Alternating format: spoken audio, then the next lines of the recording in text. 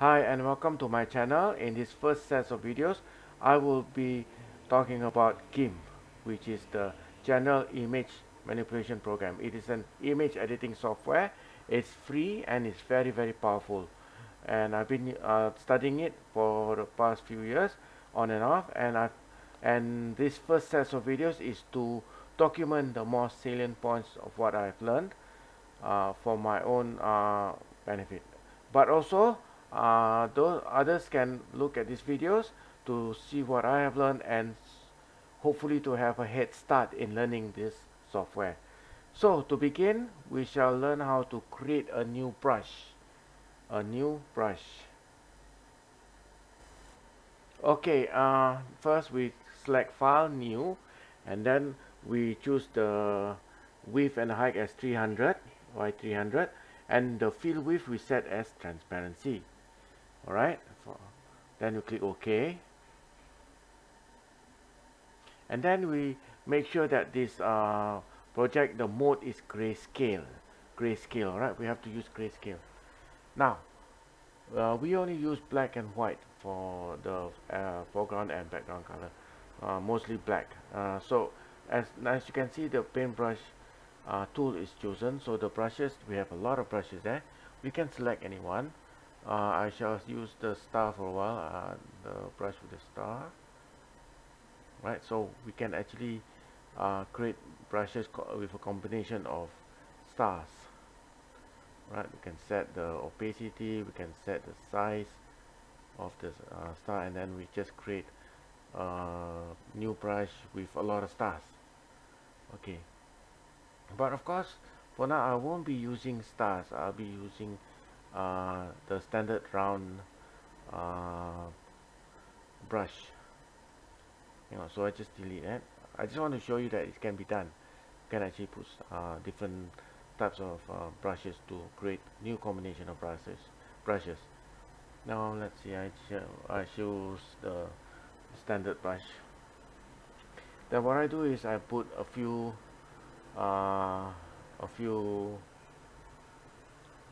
dots of this standard brush.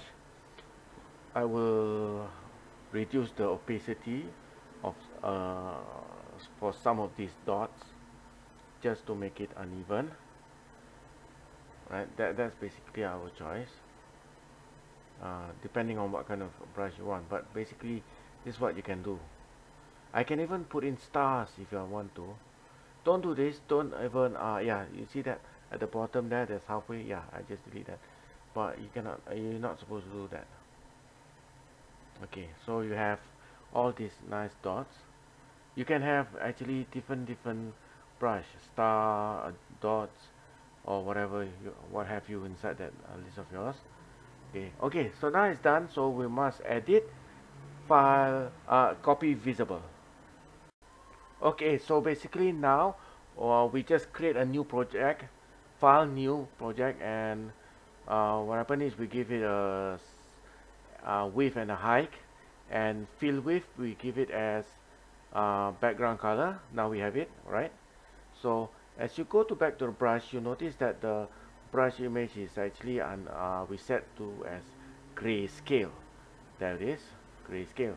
Now for this new project, we can set it as other than grayscale, which we should set it as RGB. Now remember just now we copy visible. Now we edit, paste as, wait for it, paste as new brush. Alright, and the edit, paste as new brush, and the dialog box will come out. All we have to do now is to give it a name. Alright, so basically where's the dialog box? Yes, and then we click one, we give it a name. I give it a name as 1_test brush. After giving it a name and press OK, the brush will appear on the brush list on the right, as you can see there. So once it's appeared there already, we can use it as we see fit. Okay, click OK, then there it is right there, appearing just nice. Okay, so now look at the strokes that we click and drag and click and drag. It's very smooth. Why? Because the opacity we set to a very low value. Increase the opacity to 100 and there we have it. But it's not a smooth line. Why? Because the spacing we set to a high value. set the spacing to 1 or 2, the value of 1 or 2. So okay, once we set that and we click and drag, and we have a smooth line. And if we don't want it to be so smooth, we can uncheck the smooth button.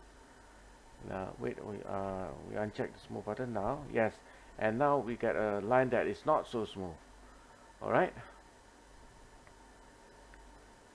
Okay, so now basically, because we create this brush in grayscale mode, so if you click on the foreground color and choose a different color, doesn't matter what color, as long as it's colorful, we can have can use the brush for a different color.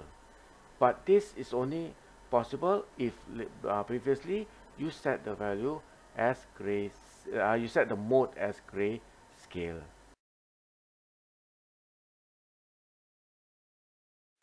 Okay, now file, new. Watch this, 300 by 300. Background color is transparency. Now let's create, now like I said, if you create brush, you always make sure the image mode is grayscale. But this time I'll choose RGB. Right, just show what I want. Now, watch this. I choose a color, and I choose a brush.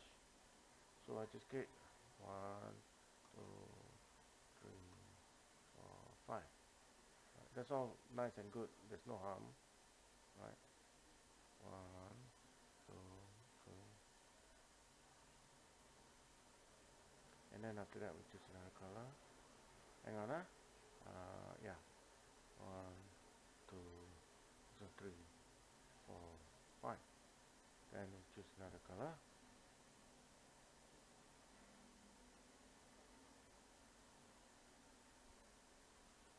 Okay, so that's it. Wait, I just don't like that. Yeah, you must look like that. Yeah. So edit, copy, visible.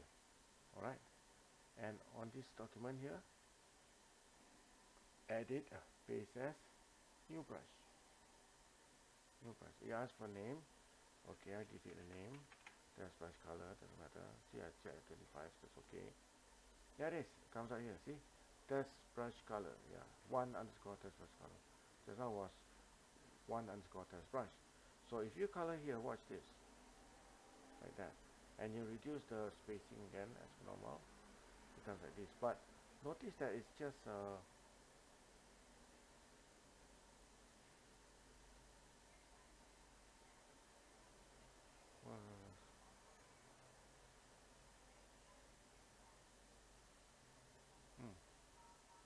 oh, 3,000. Okay, never mind.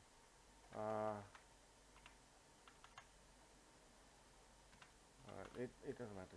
Just to create big size. Okay, now watch this. Right? See that? The issue is when you create the brush, you use these 4 different colors, different tints of green and another red. So what happens is, if you do like this without using brush dynamics, paint dynamics, sorry, no matter what color you select, let's use a red one. No, let's use a blue one. Alright. It doesn't matter because it will still show you this color. Alright. So what I'm trying to say is, if you use color to create your brush, and then when you create your brush you use RGB instead of grayscale, then the issue is you can't change the color of the brush. However, I want to show you something, because this is something to do with paint dynamics. Any brush you choose, let's choose a brush, the one that we created. Okay, I just choose from here. Okay, there's something called brush dynamics down here. Can you see it?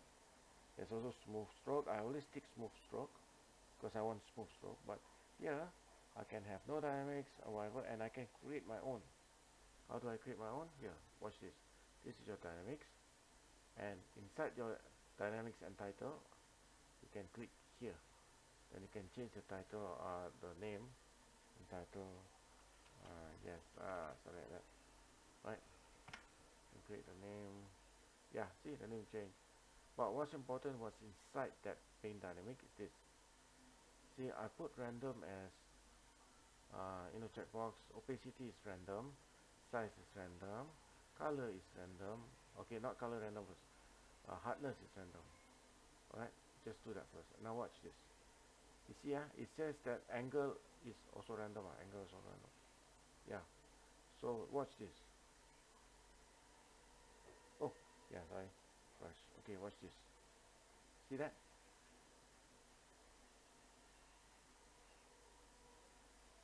That's what happened. Notice this color is kind of purple, right? You can see the behind is kind of purple. Okay. Now watch this. Okay, let's say I don't put anything. Okay, watch. Just like that, see? You don't see the purple. But if you put the size, hardness, let's see what happens. See? And angle also, actually you should make it random. Yeah. See? When I put the angle random, see what happened? This line is like very straight like that, but this one is like a bush or something. So it's very useful when you want to create bushes and all that. You can always, you know, use this method instead of having to paint one by one. But notice the purple is like behind it. And watch this. If inside the paint dynamics color, I take it. Let's see what happens. Watch. See what happens? It's the purple and the black and white. See what I mean? Color, random. You put like that. Now let's change it. Maybe I change it to red. See? See? Only if I put color as random. Okay, let's talk about brush dynamics. Okay, let's say you have a brush, and that's okay, just have a brush, no problem. We can change the color, everything that's okay, no big deal, right? Let me just change the color. Okay, so brush dynamic goes like this. It goes down here. What happens is there are a few that are the one that I use most is fade tapering. Fade tapering. What's that? That. Okay. After you choose brush dynamics, you can actually, let's say fade tapering, you can choose here. Alright, fade length, and also here, none. Watch what happen now. See that? So, in other words, you can choose a lot of anything you want. I mean, there's a few what do you call that? A few dynamics that you can show. I mean, from here you can see dynamics also. You can select here, and if you don't have this window, you need to go to here, Windows, to Windows, dockable dialogs, and look for paint dynamics. All right, paint dynamics. My paint brushes. All right, okay, so paint dynamics editor is this one. Okay, so you can actually say you don't have this, right?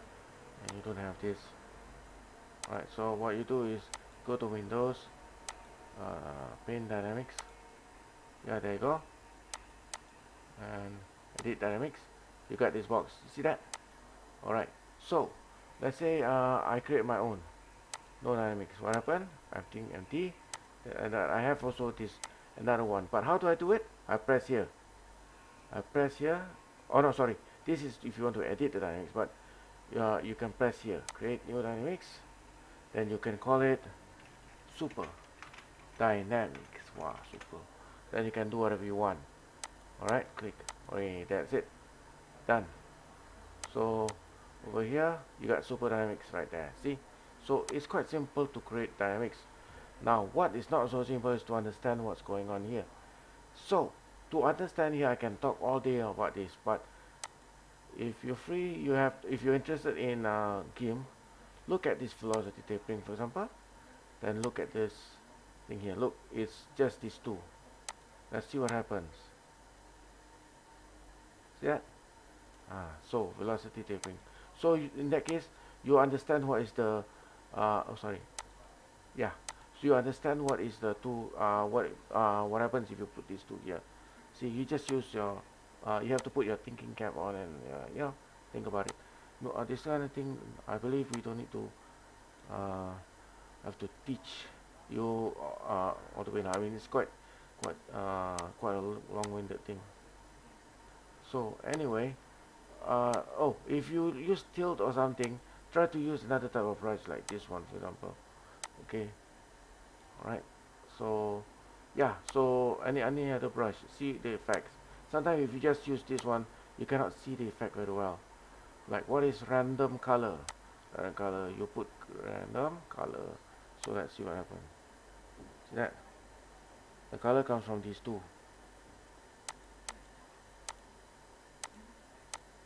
See that?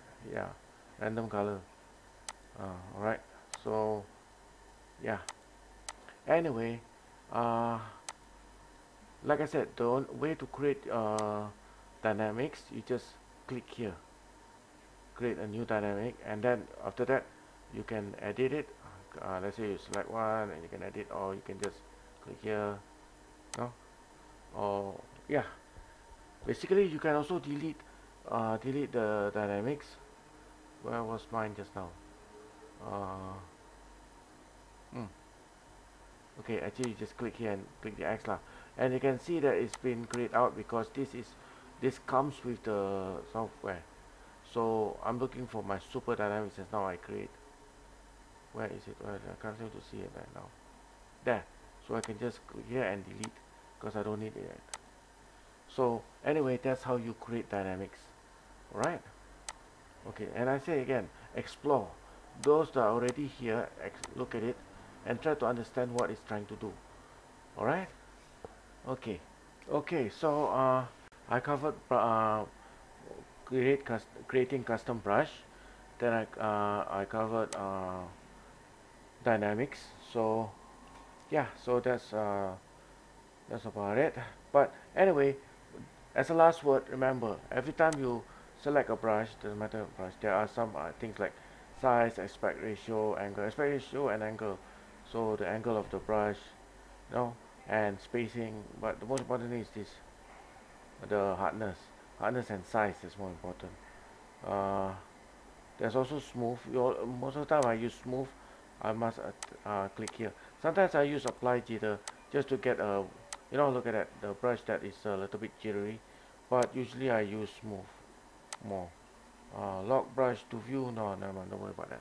So I don't even know what that means. So yeah, so anyway, usually you put a smooth stroke, you put high because I tend it's easier to draw lines if you do that, if you use smooth stroke. Alright, so we have reverse, all this one is if you have fade tapering, then that works. But I don't worry about now. What's the color form gradient? So yeah, that's another dynamic that I would use. Anyway, so okay, in that case, thank you very much for listening. Okay, bye.